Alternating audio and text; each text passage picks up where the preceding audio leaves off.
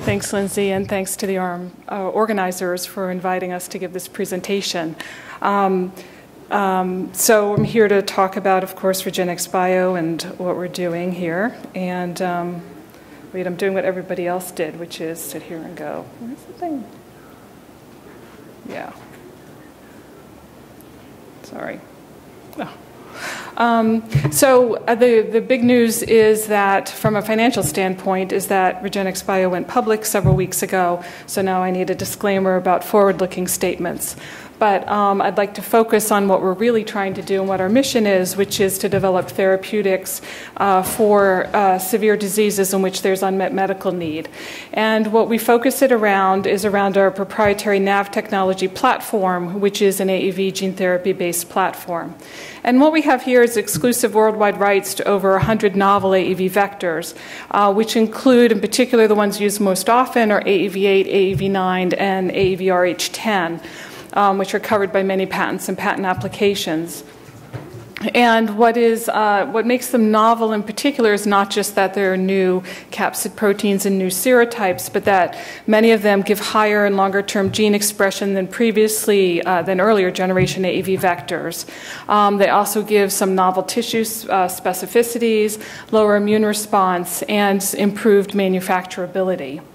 And there's clinical data supporting these. So multiple clinical trials are ongoing, and some are completed, in fact, using NAV vectors.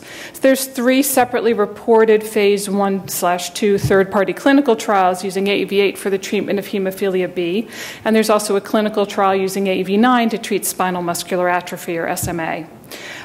We also have our own pipeline in gene therapy. We don't just license vectors. We also are developing our own therapeutics. And so we have 5 product candidates in-house, including lead programs in homozygous familial hypercholesterolemia, which I'll describe in a minute, and in MPS I, both of which are expected to enter the clinic within the next 12 months. In addition, there are 18 product candidates that are being developed by third-party licensees, 2 of which of those are currently in the clinic. So a very brief overview of how AAV gene therapy works and how we're trying to take advantage of the features of this platform. So we can, of course, combine an AAV serotype with a gene of interest. And when you apply that AAV to any cell, the proteins on the surface of AAV bind to receptors. The vector gets internalized. Once internalized, it starts to uncoat to release the DNA core. Then DNA is able to migrate to the nucleus.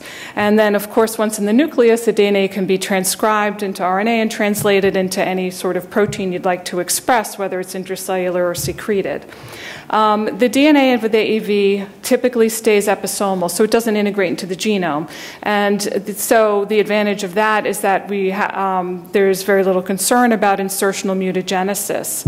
On the other hand, because it does not integrate into the chromosome, it is extraordinarily stable, but only in tissues that are not actively dividing. So because of that, what we did was we looked at this technology and say, okay, what kind of diseases can we treat? What tissue types and cell types can we expect to be able to have a good benefit in?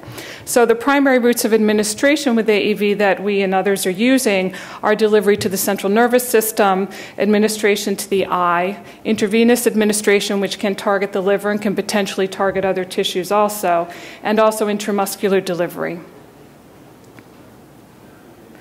So in this platform, excuse me, how does it work compared to other vectors? And this is just an extraordinarily brief bit of much data that's been published and spoken about. So in the top panel on the right, you can look at comparison of AAV2 versus AAV8 in mouse liver using the same doses of vector expressing a reporter gene. And you can see that with AAV8, that reporter gene, when incubated with the right substrate, cells are all turning blue as a result of it. So expression levels are much higher than with AAV2. And in mouse liver, you can certainly transduce virtually the whole liver and get very stable expression. And so that relates in part to the clinical trials in hemophilia B, in which gene delivery is targeted to the liver there. And a New England Journal of Medicine article a couple years ago described the long-term safety and efficacy of factor IX gene therapy in hemophilia B.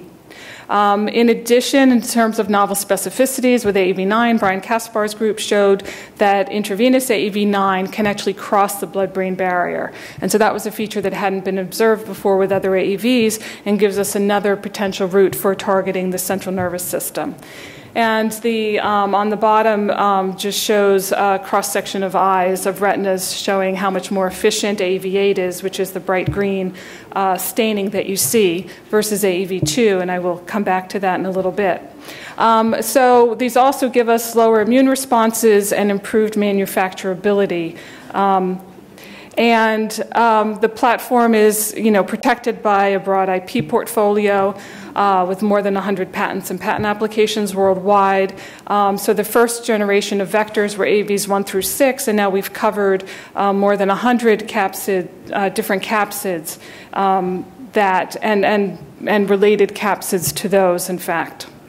So we cover both capsids, methods for isolating them, and some manufacturing methods in addition.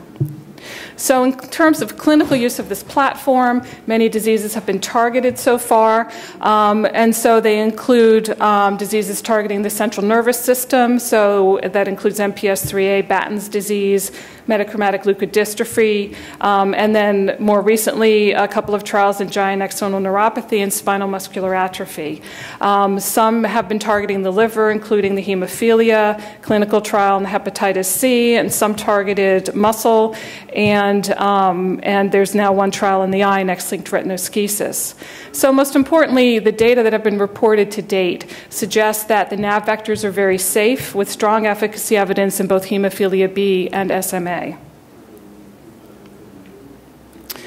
So what's our internal product development pipeline? So we're focusing in part on metabolic diseases, such as homozygous FH, and in terms of neurodegenerative diseases, MPS I is our lead candidate in that area. Both of those two are expected to start clinical trials in the first half of next year. After MPS I, we also want to treat MPS II, a related disease.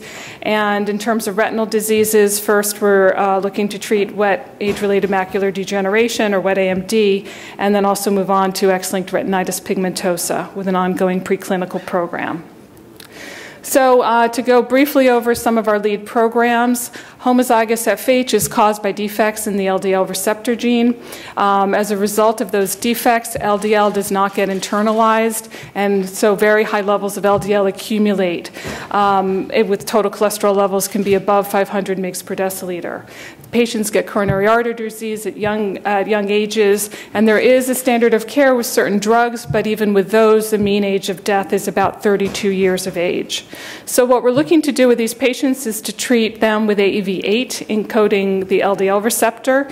This is delivered intravenously to target the liver, because when you can correct LDL receptor gene expression in the liver, you can not only start to clear LDL cholesterol from the bloodstream, but the liver is also capable of excreting, removing excess cholesterol from the body through the bile.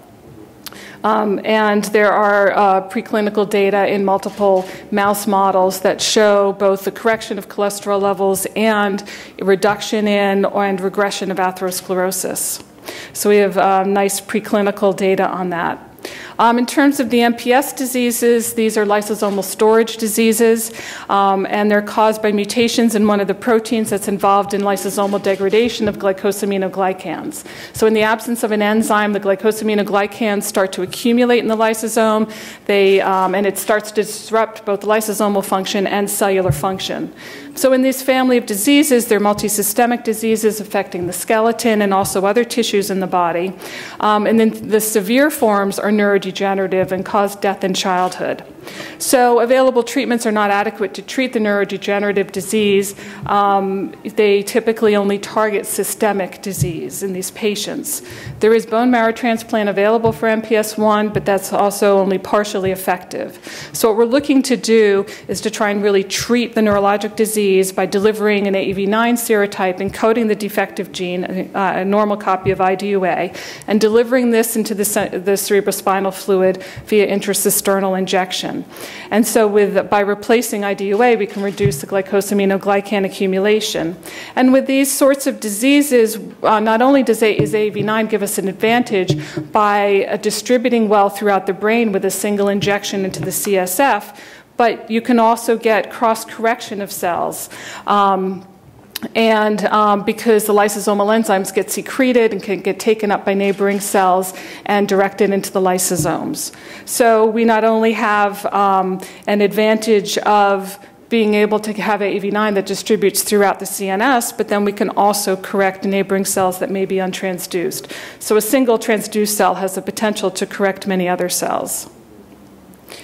And then in terms of treating the eye, our NAV vectors do target retinal cells. And in particular, if you compare in the non-human primate eye, subretinal injection of AAV2 versus AAV8 encoding green fluorescent protein.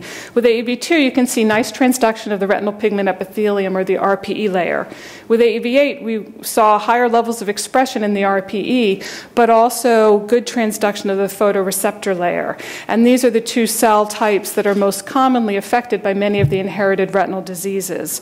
So getting good expression in these cell types have the potential to create a platform for treating retinal diseases.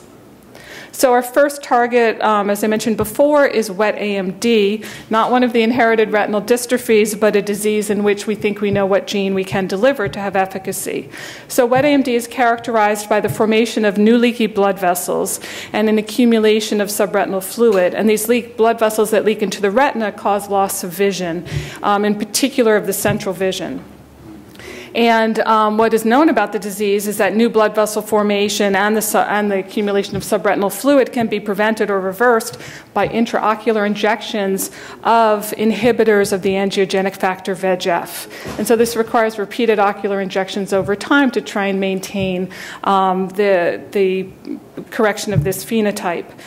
So what we're proposing to do here is to do a single subretinal injection of an AAV8 vector encoding an anti-VEGF, so that now we're basically directing the retina to start producing its own anti-VEGF protein stably over time. So the mechanism of action, again, is VEGF inhibition, as has been shown to work with other routes of types of therapeutics. So then to come back to the beginning, we're using our proprietary NAV platform to try and treat diseases in which there's a high unmet medical need.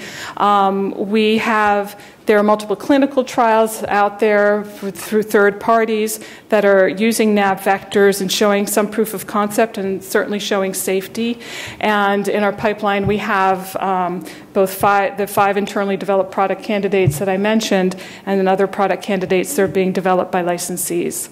So thank you for your time, and I'll be glad to answer questions later.